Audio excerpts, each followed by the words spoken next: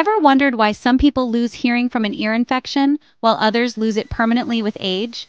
Today, we're breaking down the difference between conduction deafness and nerve deafness. Let's dive in.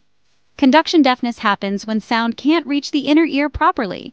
It's usually caused by problems in the outer or middle ear, like earwax blockage, fluid buildup from infections, a perforated eardrum, or damaged ossicles, those tiny bones that transmit sound. The good news?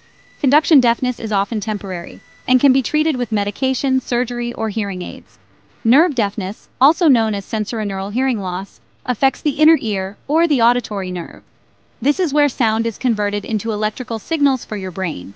Causes include aging, presbycusis, noise exposure, genetic factors, and inner ear damage or nerve issues.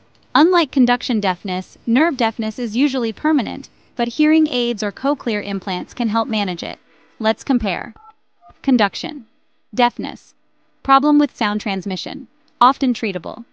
Nerve deafness. Problem with sound processing, usually permanent but manageable. Knowing the type of hearing loss can make a big difference in treatment. If you found this helpful, don't forget to like, subscribe, and share with someone who might benefit. And let us know in the comments. Did you learn something new today?